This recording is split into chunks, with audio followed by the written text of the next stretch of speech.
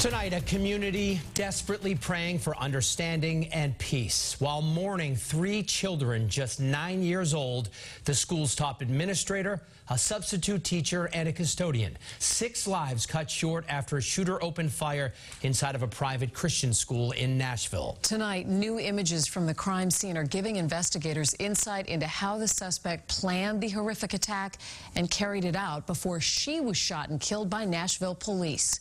America is in mourning again after a deadly school shooting. Thanks for being with us tonight. I'm Lisa Hughes. And I'm David Wade. As families grieve their loved ones, investigators are promising now to release body cam video of their response to the terrifying 911 call. Tonight, we have team coverage of the shooting at the Covenant School in Nashville. We begin with Ken MacLeod live in the Satellite Center. With Ken, I understand you have new information from police.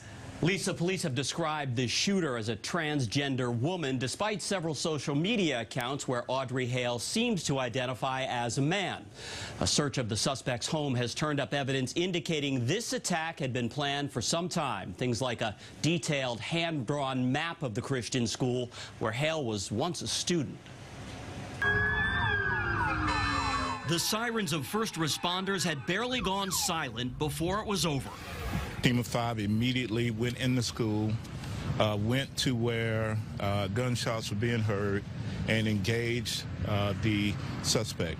Police say that suspect was Audrey Hale, who police describe as a transgender 28-year-old former student at the Covenant School, who was toting 2 assault weapons and a pistol, shooting through a locked side door to get inside, and then firing at arriving officers from an upstairs window. And those guns stole precious lives from us today in Nashville.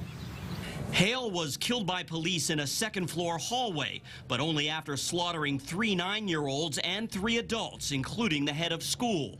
Word of the shooting sent panicky parents scrambling to the scene. No parent should have to receive that call. No parent should have to go through anything like that. The 200 students here, preschool through 6th grade, had only recently gone through active shooter training, and some apparently used that knowledge to make their escape. I was told there were kids that evacuated into a wood line. They had the presence of mind to do that. It's sick. President Biden called the shooting heartbreaking and once again urged Congress to pass his long-stalled ban on assault weapons. We have to do more to stop gun violence. It's ripping our communities apart. At the Nashville home where the suspect lived, police found a detailed map Hale had drawn while planning the attack. They also found a manifesto but would not describe its contents. Authorities say it appears Hale purchased at least 2 of the guns legally. It's hard to stop a determined person who's done their homework. The rampage lasted 14 minutes. It could have been far, far worse. Just a few weeks ago, Tennessee's governor signed a new law banning gender-affirming health care for transgender children, angering the LGBTQ community. When asked tonight if that could factor into this investigation, the police chief acknowledged his detectives are looking into it. Live in the Satellite Center tonight, Ken MacLeod, WBZ News. Ken, thank you.